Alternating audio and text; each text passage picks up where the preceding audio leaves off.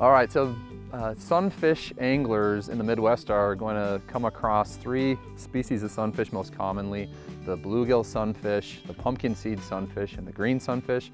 And while there are other sunfish species, those are the ones that are most commonly caught on hook and line. And tops amongst all those in terms of numbers being caught are bluegill sunfish, like this one I'm holding right here.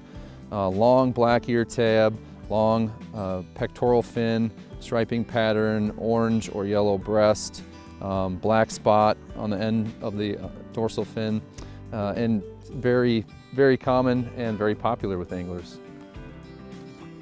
Another one that gets caught quite a bit that we were able to come into a few today is the pumpkinseed sunfish. This is one of the most beautiful fish in fresh waters.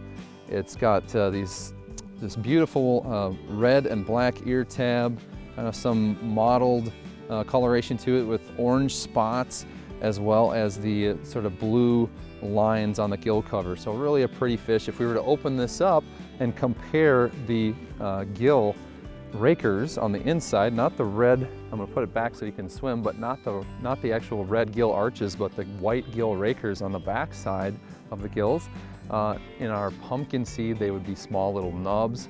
In our bluegill, they'd be long filaments. So that's one way to tell the two apart.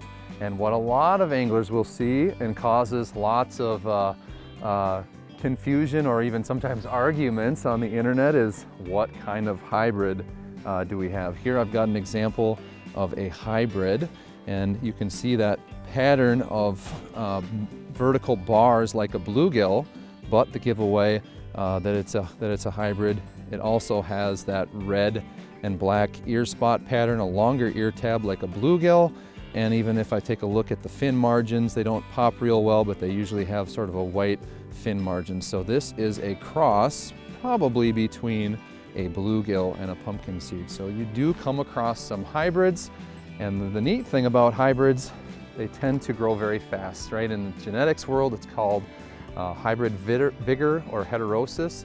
And a lot of times folks will send in pictures to our offices with these great big fish, thinking they have a new state record bluegill or pumpkinseed.